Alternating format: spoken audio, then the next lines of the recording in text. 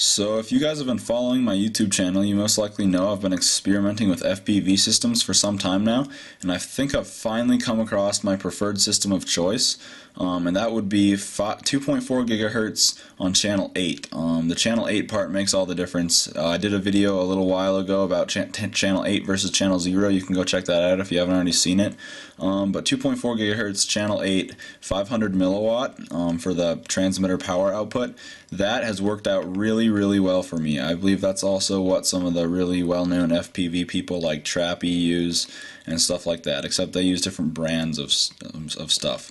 So anyways, the system that I like the most is sold by FoxTechFPV.com. This is the receiver, and you can get the receiver and transmitter for about $70. So it's a really good deal from them. Here's the receiver. It comes with the 3 dBi omnidirectional antennas. One of the things I like the most about this receiver is, one, it's really small. As you can see, it's like really small. Another thing is it has two video outputs. So if you just get another one of these cables, you can maybe like hook one to your goggles and one to your recording device. And then 12 volts in right there. So it's a very compact, small receiver. It doesn't really get hot at all when you're using it, so that's good. Anyways, this is just really good quality, and I think these are around $26 or maybe a little more than that, I don't know, somewhere around there. So these are pretty cheap, but the entire system, the transmitter and receiver, is about $70. Now moving on to the transmitter. 500 milliwatt, as I already said. It also comes with the same 3 dBi omnidirectional antenna.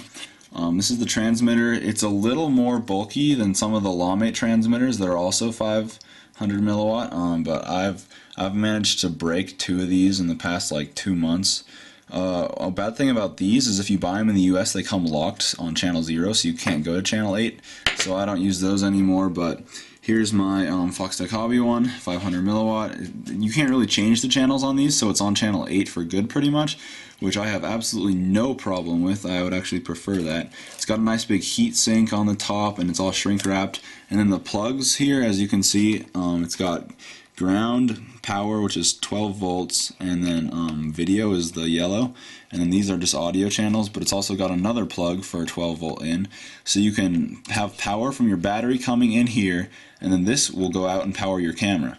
So this is a very nice transmitter. I like it a lot, and it also has a built-in microphone, so that's another plus. We're also going to take a look at this little camera that I got from FoxTech Hobby. This is my micro drone, and this is the FH18C.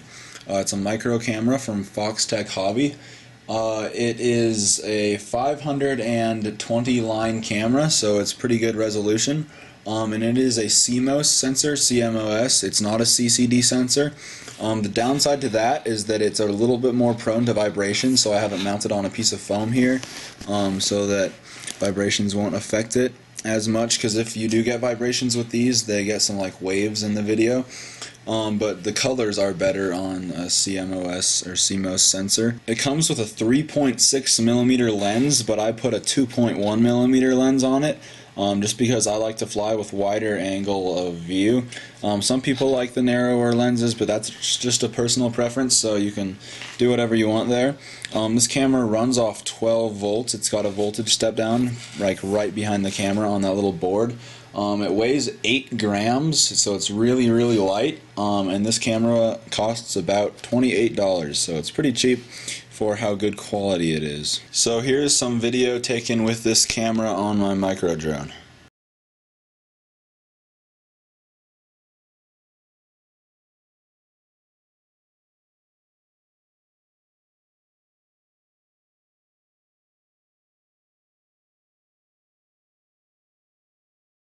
So range-wise with this setup, I have gone 1.7 miles with the stock antennas, the 3 dBi omnidirectional antennas. 1.7 miles is not bad with these little antennas.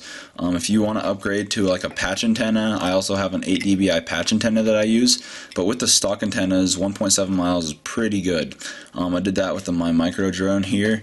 Here's some video of it flying. When I got out really far, the video did tend to get a little bit fuzzy. That could have just been from my receiver setup, because I have a really long wire going from my receiver to my my viewing screen. So that could have been the little kind of bit fuzzy video could have been from that, just interference in that. But overall, the farthest I've gone with this transmitter is I think it was 3.8 miles. That's the farthest I've gone. So anyways, this is a really good little FPV system. It's pretty cheap too. It's cheaper than most systems, cheaper than a lot of the systems that you can get in the US, like Lawmate or anything like that. It's very good quality, and I just like it so much that I thought I'd do a little review video and let some of you guys that haven't really been much experienced with FPV know what a good system is. So anyways, thanks for watching. Don't forget to subscribe, and goodbye.